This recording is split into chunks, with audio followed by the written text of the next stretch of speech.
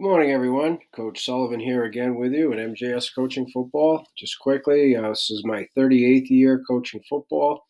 I've either been a defensive, offensive, or special teams coordinator, as well as the head coach at both the collegiate and high school levels. Today, what I'd like to talk to you about in our match quarters coverage concept is our 3-by-1 check to a specific formation only that we call Topeka.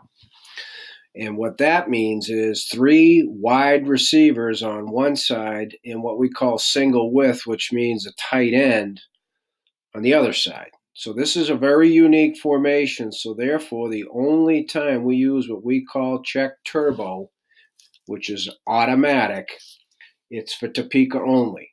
And the best part is the rules are the same as they are in check steel. However, the alignment is what gets affected on the 3 receiver side. Okay? So first thing I want to make sure you understand is check turbo. Remember, check means change. Turbo is for Topeka only, whatever you call this formation. The formation is really cranked to one side. Okay? It's almost like too many people on one side of a boat, so it's starting to tip over, right? So we match that by cranking our coverage, okay? So unless I made a Pittsburgh tag, which is another lecture for Topeka, or it's in the game plan, or it's an adjustment, this is what we do. So here is the tweak. Corner is still 1-by-7 outside, okay? And I haven't talked about if he's south of the numbers or any of that stuff. That's a whole nother lecture. What we do in turbo is the free sit. Now, this is assuming the offense comes out in Topeka, okay? Free safety cranks down over 2, and per our rules anyway, automatic adjustment, the outside linebacker goes in on 3. And that's the rule, even if it's a motion that trips, outside linebacker comes in on 3. Safety rotates, screws down over 2. When it's a safety, S screws, we say screw down. That's safety. Okay? So then, think the rope concept in previous lectures. The safety's tied to the hip of the whip, so when the safety screws down, it pulls the whip over. Okay? So therefore, we got our 1, 2, 3, 4 over 3. Now, the whip remains at 12 yards and just splits the difference between 2 and 3. Okay? And so, same rules as check steel in the sense that 3-by-1, right? Outside linebacker over 3, jams 3, curl over now the free safety is not outside linebacker, but nonetheless, he's positioned as if he were an outside linebacker. So he jams 2, flat wheel. Safety still has 3-2 vertical. Field corner still has 2-1 vertical. Okay, which is check steel. So that's the simplicity part of it. Again, turbo is mostly the alignment adjustment on the 3 receiver side. Okay, so I cannot emphasize that part enough. Inside linebacker, same, right? So the assignments are the same for these 5 defenders as they are in check steel. Boom, done. Again, keep it simple. So over on the 1 receiver side, here's another difference for turbo, and it's because of the formation itself, Topeka. Now, in the pistol, or even when the back is offset to the tight end, okay, you still really only have 1 immediate receiving threat, the tight end, okay? And you have 1, 2 defenders, he's the 3rd, okay? So if the running back is in pistol or offset away from the tight end, the rover's automatic rush. I mean, boom, there is the built-in, right, adjustment and the built-in 4th rusher. So check turbo builds in. There's your 4th rusher that the offense isn't aware of, and then boom, it's pass. He's rushing, so this means pass, right? So it's a run. Tight end's drive blocking. He's playing a run like always.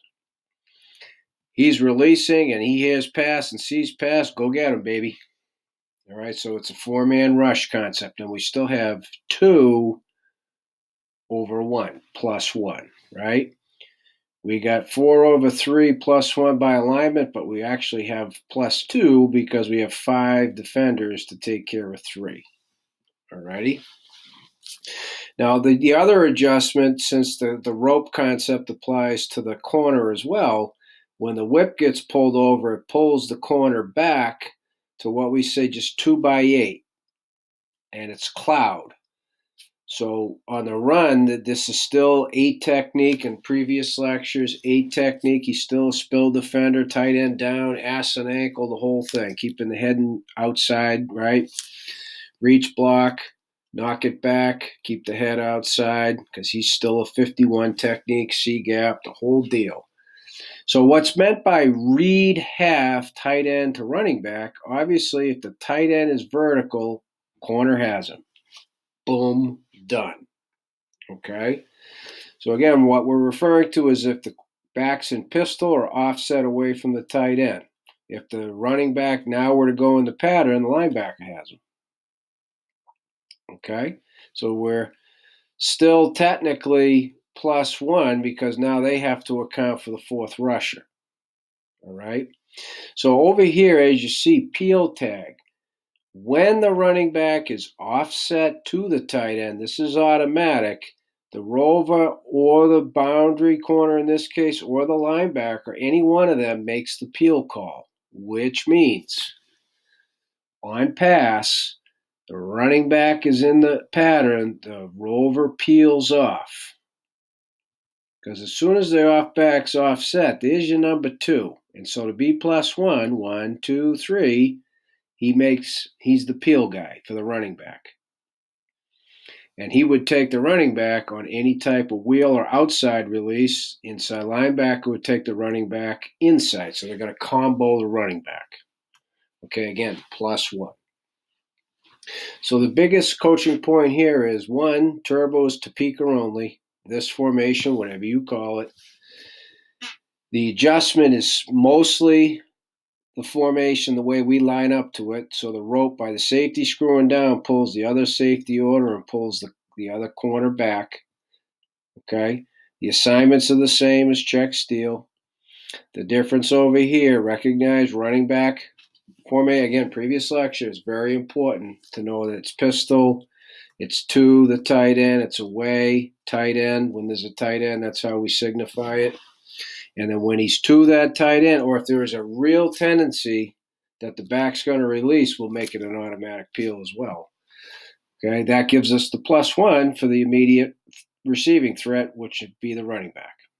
Okay? So please, as always, if you have any questions at all, reach out to me at CoachMJSullivan@gmail.com, and I'll get back to you as soon as I can.